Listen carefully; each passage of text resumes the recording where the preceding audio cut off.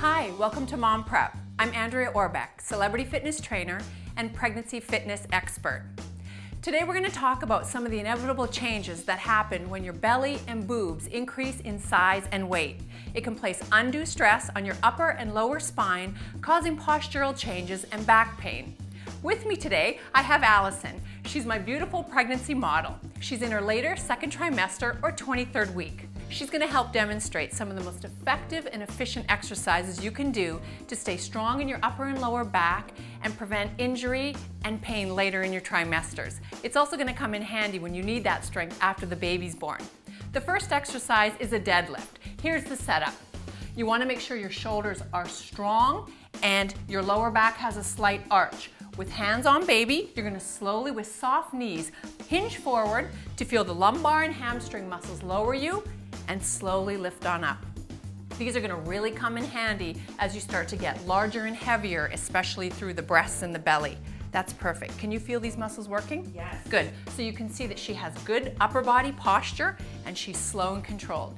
Aim to do 12 to 15 repetitions, eventually working your way up to 2 or 3 sets. That's perfect and nice and slow.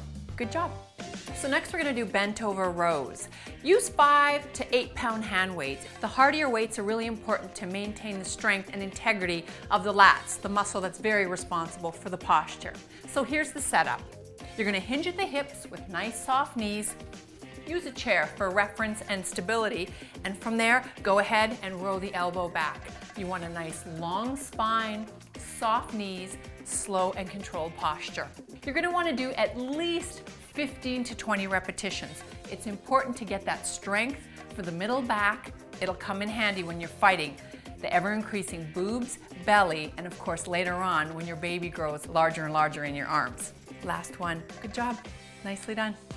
So our last exercise is the rotator cuff muscles. This is one of my favorite postural exercises. It's efficient and fast, and you'll feel the effects right away. Our tool is an elastic band. You can find them anywhere, at a sporting goods store or even online. Get a medium resistance so you really feel the effects of the movements. So here's the setup.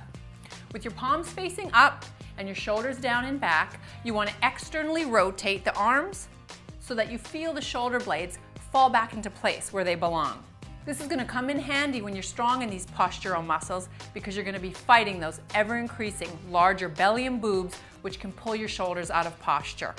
I recommend you do at least 20 to 25 of these to really feel the effects with strength, endurance, and posture. Can you feel that? I definitely can. That's excellent. So remember, it's so important to keep your back strength up, especially during the later trimesters when you're going to feel the need to slouch forward. If you're new and you're a beginner at weight training, stay around the 10 to 15 repetition. I'm going to encourage you to grow to at least 20 to 25 reps to really benefit from the strength. Please remember to always refer to your healthcare professional before you start any exercise program.